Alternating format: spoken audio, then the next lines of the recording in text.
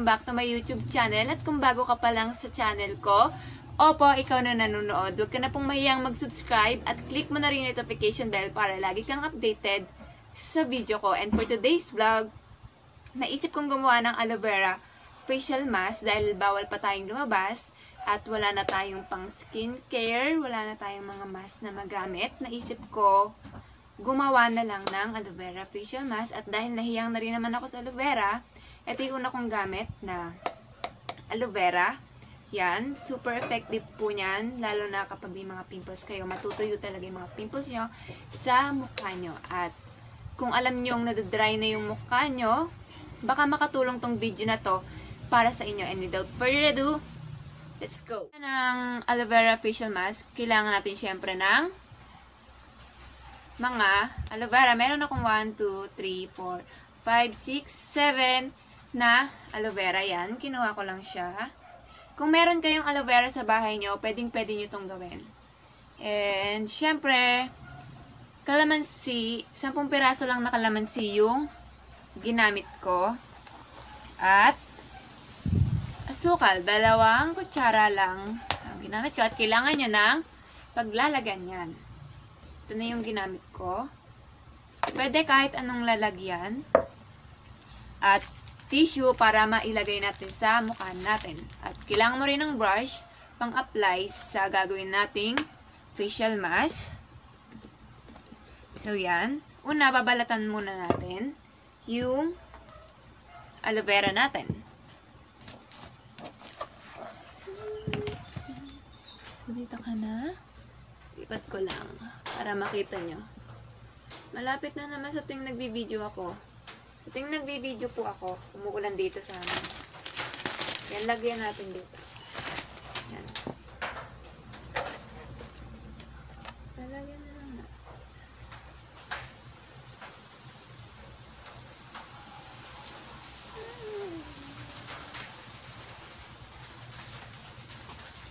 Yan. Ganito lang po. Huwag po masyadong makapal.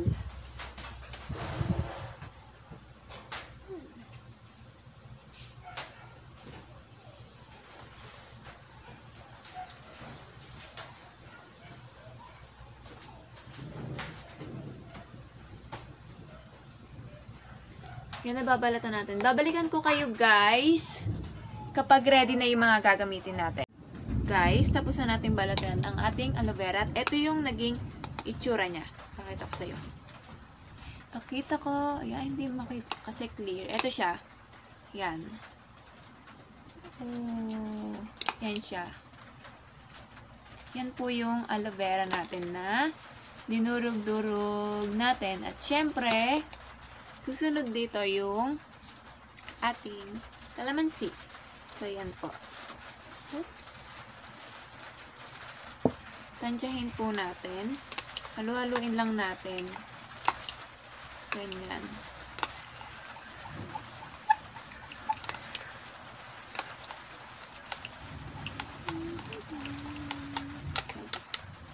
So, ayan na. Hindi na siya ganun ka lapot kasi nalagyan na siya ng kalamansi. Ayan. Sunod, yung sugar po natin. Wait lang.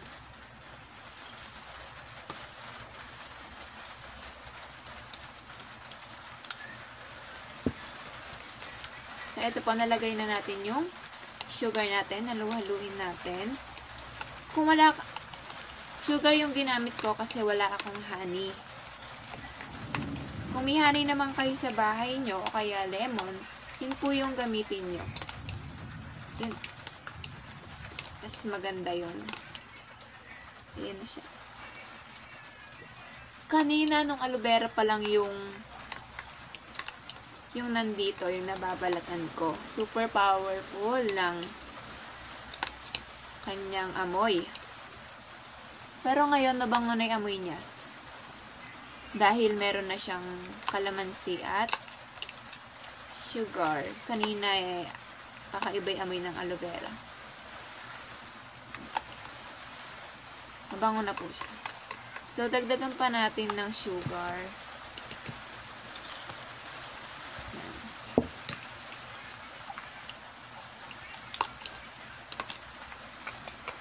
po.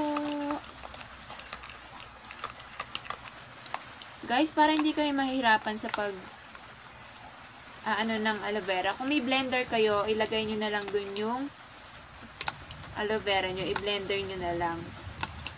Kasi ako, tinurdor lang yung gamit kong pandurog. At mahirap durugin. Yan, nagiging okay na siya. Tingnan nyo. Diba? Oh. Kahit nasa bahay ka lang, makakagawa ka ng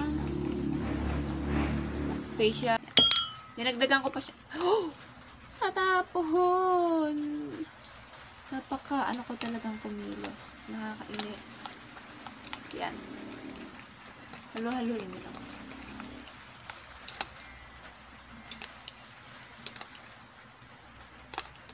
Yan, meron na tayong mask.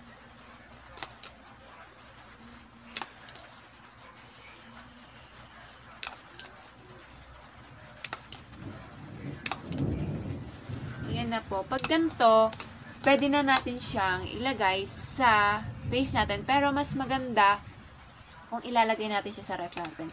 Papalamigin lang natin ng ilang minuto. Kasi mas maganda kung malamig itong i-apply natin sa mukha natin. Para yung mga pores natin sa mga mukha natin yan lumiit. Nakakatulong kasi yung malamig. Yan po. So, kapag ganito, okay na siya. Pwede mo nang, eto, tingnan nyo. Ay, yan. Kapag ganyan na siya, pwede na siya na ilagay sa ref at mga 5 minutes, pwede mo na siyang i-apply sa inyong mga muka. So, ilalagay ko muna siya sa ref. Tapos, babalikan ko kayo para i-update sa pag-a-apply ng facial mask. Yan po. Natin yung nagawa nating aloe vera facial mask sa ating ref. So, eto na. Yan. Mga 5 minutes, okay na. Balikan na lang natin siya. Palamigin ang ating aloe vera facial mask. Eto na siya. Yan. Kung nakikita nyo, nagmo-moist siya dahil sa lamig. Ito siya. Yan. Malamig na siya at kita nyo, nagponi na ako at nakapaghilamos na rin ako ng mukha. Tinanggal ko na yung mga marurumi sa mukha ko. Yan. At dapat kapag mag-apply kayo ng facial mask, dapat naka-headband kayo. Kung wala kayong headband, magponi na lang kayo para hindi didikit-dikit o para hindi makasagabal sa pag-facial mask natin. At syempre, kailangan natin ito. Kapag gagamit kayo ng tissue, dapat yung pang facial natin kasi napakalambot nito. Huwag kayong gagamit ng yung mga nakarolyo. Basta pang mukha yung pilin natin yung facial tissue. So, ayan na.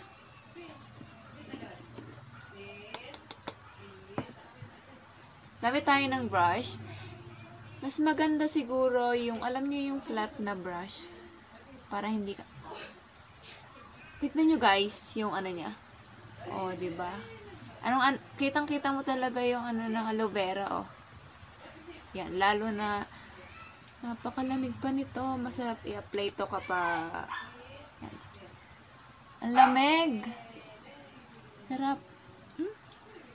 Yan. May buhok pa ako.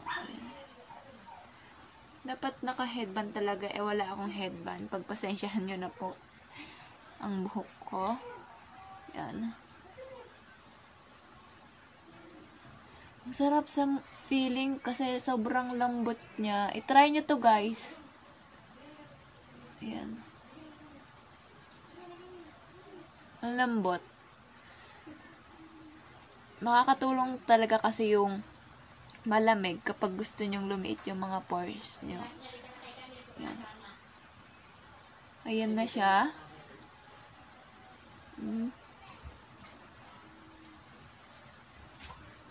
Ayan na siya.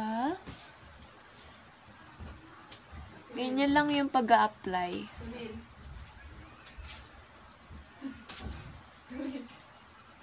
Nakita ba? Ganyan lang po.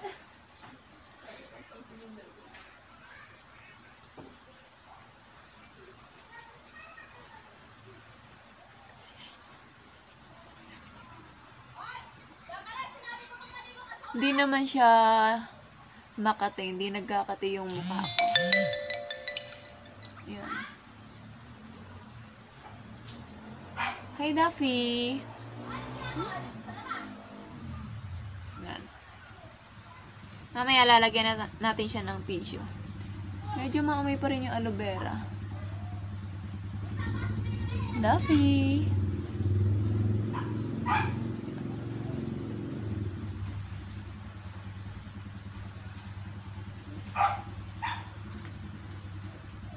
Prepare natin yung tissue natin.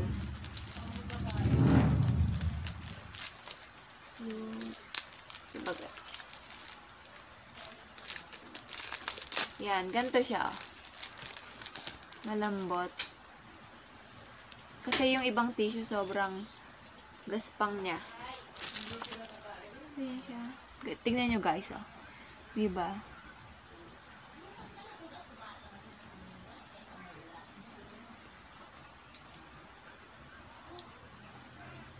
Ayan na.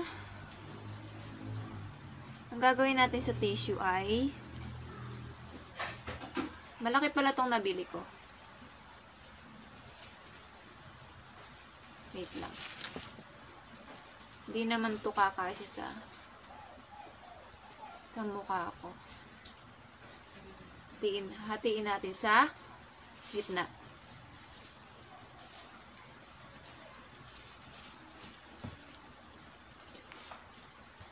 Hindi na pala siya mahahati. Sobra. Kung bibili lang kayo, dapat yung maliit lang na tissue. Kasi ito, nalakihan ako. Masyado. Yan. Tingnan niyo, malaki. Kung dito ata siya. Yan.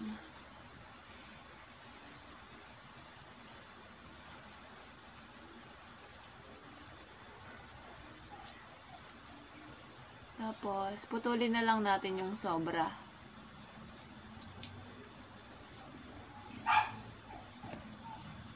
Dapat dikit na dikit. Anuhin nyo yung sa bandang bibig nyo para makapagsalita pa rin kayo. Sunod, etong kaputol, pwede nating ilagay dito, sa noo. Yan. Kala mo lang may lagnat. Ayan, anong ginagawa ko? Ganyan lang.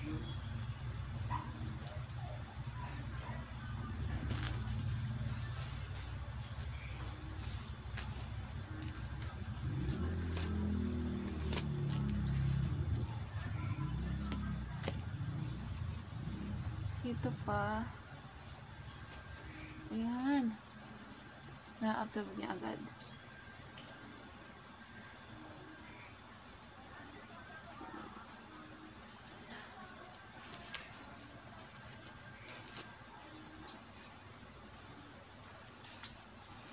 So, dito sa may ilong.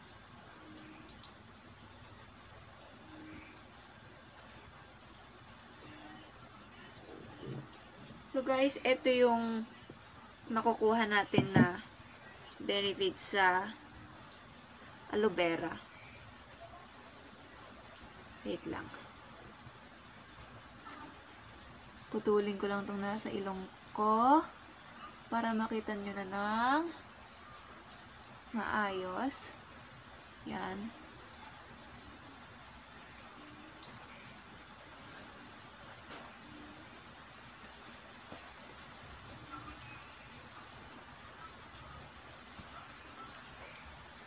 Tapos dito, basahin natin ng konti.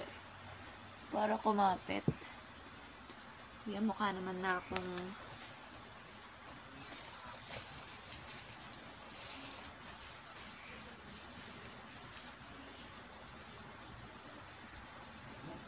Pag bibili talaga kayo ng tissue, yung maliit lang, alam niyo yung ganun lang siya kaliit. Para hindi kayo mahirapan. Kasi ako, sa nabili ko ng tissue, ano siya, malaki siya. Yan. Mahangin pa sila kasi meron pa. Yan, then, kailangan natin siya lagyan ulit. Tanggalin natin yung sobra para hindi naman masyadong pangit. Ayusin natin yan mamaya. Yan. Ano.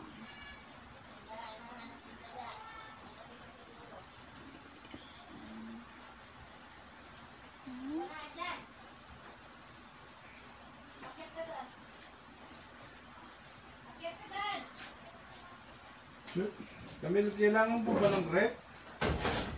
Ito, yan na. Masain natin para mas lalong kumapit.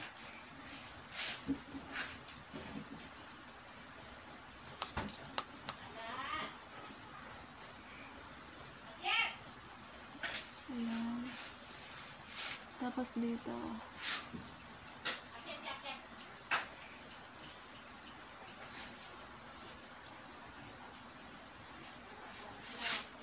Yan.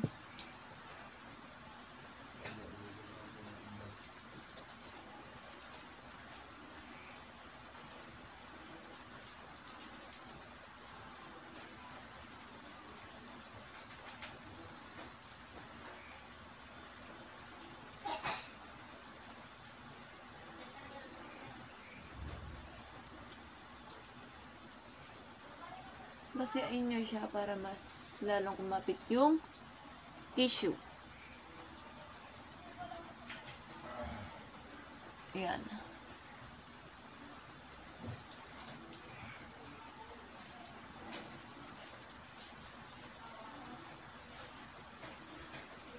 Ayan siya sa ilang pa.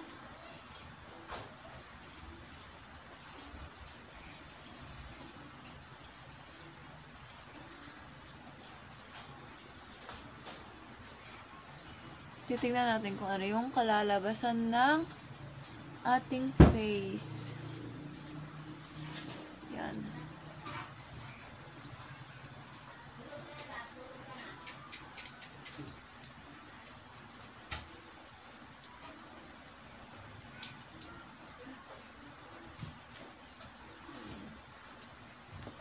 Pag ganyan, okay na. Hintayin na lang natin siyang matuyo.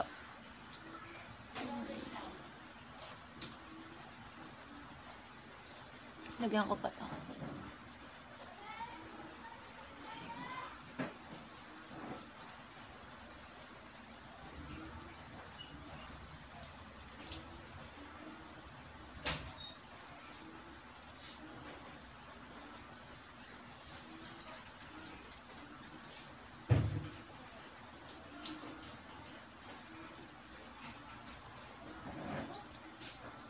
Yung may sakit daw. Yun lang. Sorry, masyadong maingay ngayon.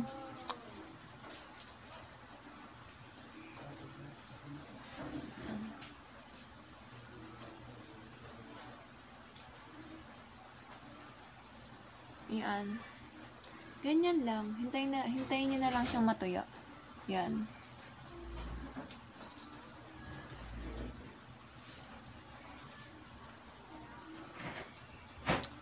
So, yan.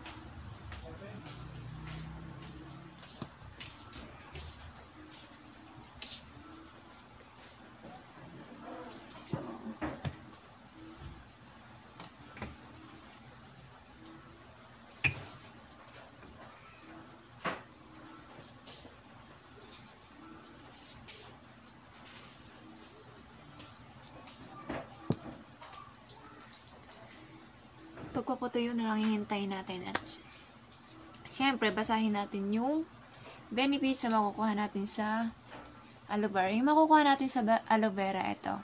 Aloe vera helps in keeping your face healthy and gives you a natural shine. So, titigan natin mamaya. Aloe vera is rich in moisturizing properties. It helps in removing dead cells. At beneficial for the people with dry and cracked skin. Aloe vera also prevent or reduce wrinkles and dark spots of your face. Aloe vera gives protection against the harmful ultraviolet rays of the sun, which protects you from the sunburn. So, yun yung mga benefits na makukuha natin sa aloe vera kapag alam nyo ng kailangan na ng face nyo na mag facial mask. Pwede nyong gawin tong aloe vera facial mask. Sobrang affordable lang.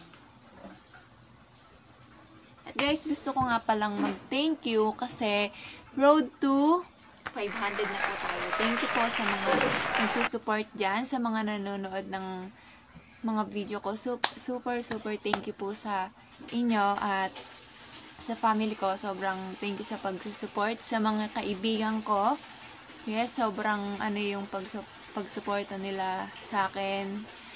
Inaano nila yung channel ko, sinesend nila, pinopromote nila. Super thank you at super blessed ako kasi meron akong katulad ninyo. Mga NG girls, sila Tyrene, sila Jella, sila sa yung 4 Marias naman, sila Celine, sila Loy, sila Patricia, at sa Sardines. Yung Sardines, yun yung mga kaibigan ko, yung mga kasama ko sa dorm.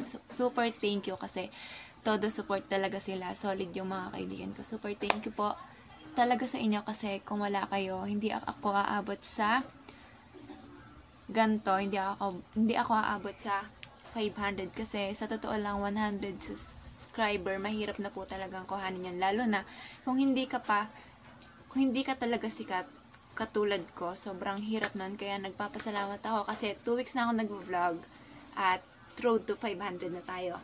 Thank you po! One eternity later. Guys, tuyo na.